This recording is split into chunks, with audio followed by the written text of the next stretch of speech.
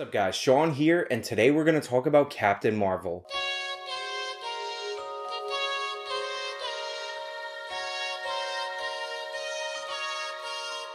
It's finally here. The first Marvel MCU strong female-led superhero movie. And I cannot tell you guys how excited I am about it. We, as a society, need strong female-led superhero movies in the Marvel Cinematic Universe. We need it.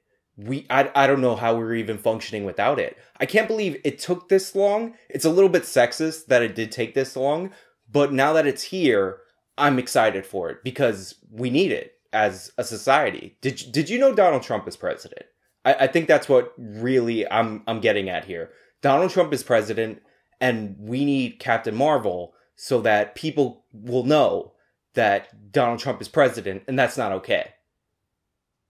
Are you excited yet? All joking aside, there is way too much nonsense surrounding this movie. And that nonsense is not exclusive to the SJW side. The anti-SJW side is going insane over this movie as well. And mostly, it's completely unwarranted. I've seen video after video proclaiming that Captain Marvel is going to be the start of the SJW MCU. I'm not trying to throw shade at all of the content creators that are making videos about this, because I do get it. The first trailer was pretty generic. A lot of people voiced their concerns about the movie, and Brie Larson and the people at Marvel Studios decided it would be a good idea to attack the fans as sexist. We've seen this before with other movies. Those movies a lot of the time turn out to be awful. People think of The Last Jedi, they think of that awful Ghostbusters trailer which led to the awful Ghostbusters movie. So I get that component of it, and I get why you would make videos about that. And I even get the people who are predisposed to hate Captain Marvel as a character due to how she's presented in current Marvel comic books. For those of you who don't know, Marvel has basically become SJW Marvel in the comics. They've changed a lot of the characters, including Captain Marvel, and they've essentially made Captain Marvel the face of SJW Marvel comics. They cut off all her hair, they draw her like a dude, she's always angry, she has really boring, overtly political storylines, and nobody wants her as the face of Marvel. Spider-Man is the face of Marvel. That's who people want. That's who they want to read about. They don't want to read about this angry woman that's drawn to look like a dude. So I get that. And it's not like there aren't better versions of this character from the comic books to draw on. Like, most people love the 1990s X-Men series. Most people consider Rogue in that animated series as their favorite depiction of that character on screen. But what a lot of you might not realize is that version of Rogue, the reason her personality is like that is because in comic continuity, that version of Rogue absorbed Miss Marvel, who is now Captain Marvel, for a really long time, and that's why she has the power to fly, that's why she's nearly indestructible, that's why she has super strength.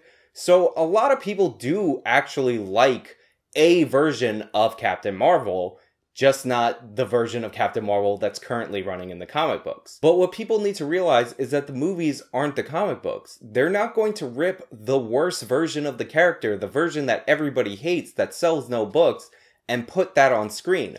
They're likely to rip from a more popular version of Captain Marvel and put that on screen, or rip components of that and kind of do their own thing. That's what they do with every character. They don't just take whatever is existing in the comic books and put it on screen. In fact, comic books tend to change after movies come out, not the other way around. Now, the next reason a lot of people are upset is Brie Larson. Brie Larson has done quite a number of interviews where she's expressed her desire to make this film as like a feminist exercise. She also said that she wanted more diversity. She didn't want so many white film critics asking her questions at her press junkets. And she also didn't handle criticism in the past for a different movie that bombed at the box office by saying, "I didn't make this movie to satisfy white men." Something to that effect. Again, none of this stuff is cool. I get why people are upset by it. But this is not atypical for actors, and not atypical for actors in the MCU. Chris Evans is a huge SJW. He actually really genuinely hates Ben Shapiro. You have all these other Marvel actors that have appeared in anti-Trump ads, Rock the Vote ads, all this politically correct nonsense. On Tuesday, November 8th, this country will make one of the most important decisions in its history. A racist, abusive coward who could permanently damage the fabric of our society. See, this isn't just an election, it's a tipping point. For the country. Tell the world that you care about what happens to it. And if you do vote, and help protect this country from fear and ignorance. Mark will do a nude scene in his next movie. save the day. Make Mark be naked. By making your mark on November 8th. They should just vote because it matters, you know? Don't you think? We're all in this together. I mean, even Chris Hemsworth, the mighty Thor himself, when Atomic Blonde came out, released a statement about how Charlize Theron should be the next James Bond, how we need a female James Bond. So the idea that SJWs in the MCU are going to somehow make the movies worse, if that were true, it probably would have happened already.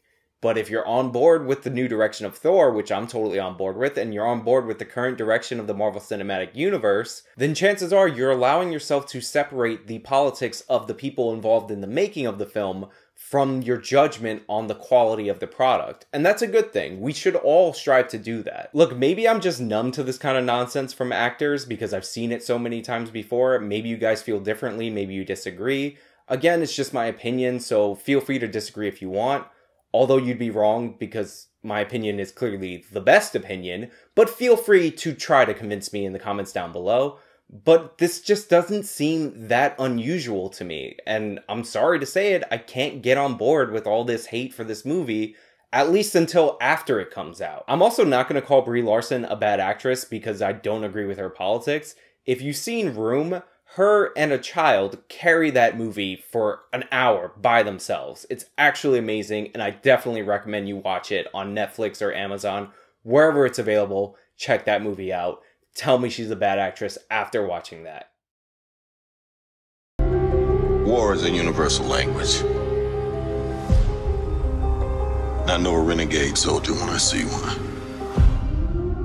Never occurred to me that one might come from above. The next thing I want to get into is the trailer. I've watched the trailer multiple times in preparation for this video, and I completely agree with people who think it's not a good trailer. It's really generic, but that's not unusual from what we've seen from Marvel in the past. You wouldn't know it based on the reaction at the time, especially the reaction that we got from Black Twitter, but Black Panther's trailers were incredibly generic.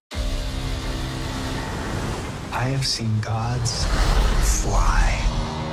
I've seen men build weapons that I couldn't even imagine. War is a universal language. I know a renegade soldier when I see one. But the movie still turned out to be good. I think what this actually comes down to is not the quality of the movie, but Marvel's marketing strategy. Essentially, they release two types of trailers. One is if they believe that their target audience knows what's going on, they release a good trailer, which is a trailer steeped deep in continuity. For examples of this, I cite Civil War,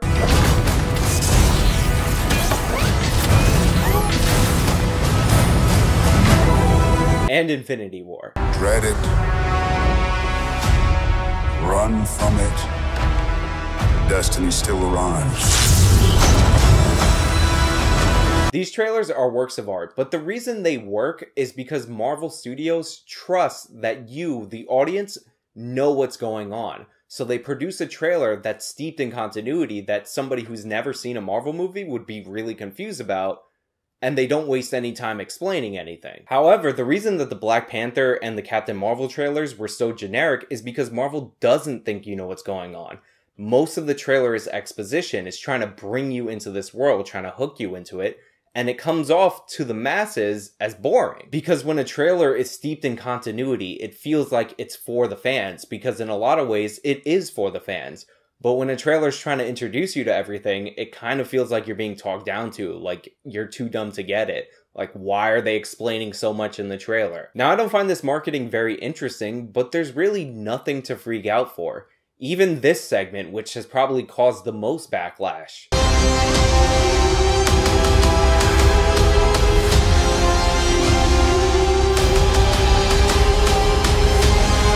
We have no... You see that? It said a hero, but first it said her, so that you know it's a woman superhero. Outrage. Shock. How horrible. I don't care. I'm sorry, I'm just not going to freak out about that. It's not going to happen. Obviously, part of this is to be like a feminist callback. It's like her, it's a woman hero. But it also makes perfect sense in the continuity of the trailer. Remember, it's well established in this trailer that we're dealing with a character that has amnesia. I keep having these memories. I see flashes. I think I had a life here.